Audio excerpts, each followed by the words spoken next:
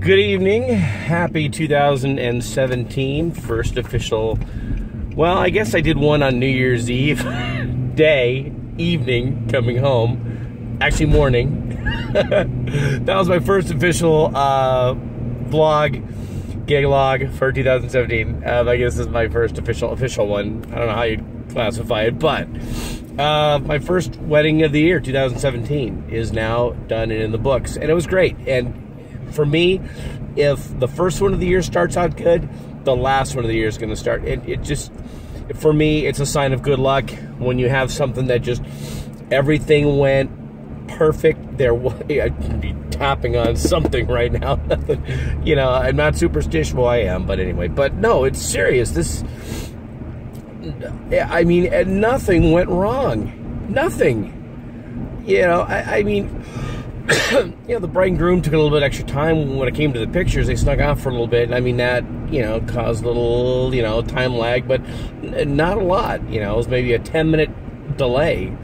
And normally, I mean, I'm really up on that kind of stuff. So I just want to make sure everything is going according to plan and how it's supposed to be going. And, you know, we've only got a limited amount of time. We need to get things done. And by the way, tonight was an early one. Yeah, I was here early in the morning for the setup and ceremony and everything. But yeah, ultimately this wedding went fantastic. It did change a few times going into it. Like initially it was supposed to be just reception at a private residence in Fallbrook. Then it changed to they had some musicians for ceremony that kind of fell through, so then they asked me to do the ceremony. Okay, so that's another location. So that location got added. And then they changed it. I think their concern was weather. You know, they weren't sure if it was going to rain or, you know, just they thought the weather overall was this going to be too cold or something. So, excuse me. So they changed it again, and they just put it at their church, which realistically that was the best place for it. It was a real nice church in Fallbrook that had a real nice sanctuary inside, and that's where the reception was held. The reception was outside, or yeah, dude, I'm crazy. Backwards. The ceremony was outside, reception was in the sanctuary, and it was awesome. It was great. It was perfect. The clients were very happy at the end of the night. They thanked me. We did a grand send-off, and it was awesome. And a buddy of mine that works for a catering company was here, and that was kind of cool to pass the time and chat with him and his girl a little bit because they work together. So, yeah, all in all, great night, awesome, sign of an amazing year. So that's good luck. So, you kind of expect to, you know. Excuse me, yawning. One thing to go wrong, you know, one thing, you know, okay, well, here's something to talk about, but yeah, no, nothing went wrong. Highlights tonight, highlights were awesome, meaning what I thought was a highlight of the night was the bride's dad had made some desserts. They had got just a real small cake for cutting, and he made some like brownies, and he made some lemon bars, and he made a gelato and a sorbet.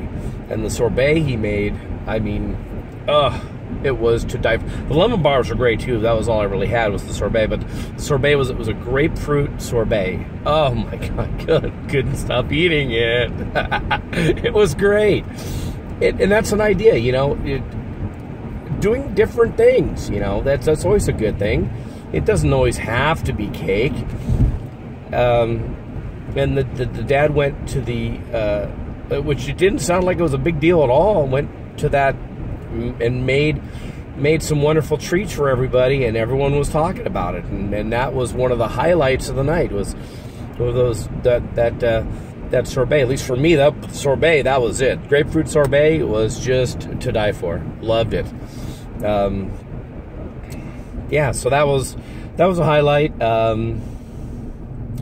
Not really like a highlight, but I think something that I chuckled about, something that I found amusing. The bride and groom are really young, and it was funny because the officiant hadn't pronounced him yet, and the groom was already leaning in to kiss her.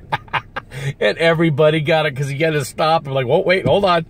Like, haven't pronounced you yet and said, you may kiss the bride.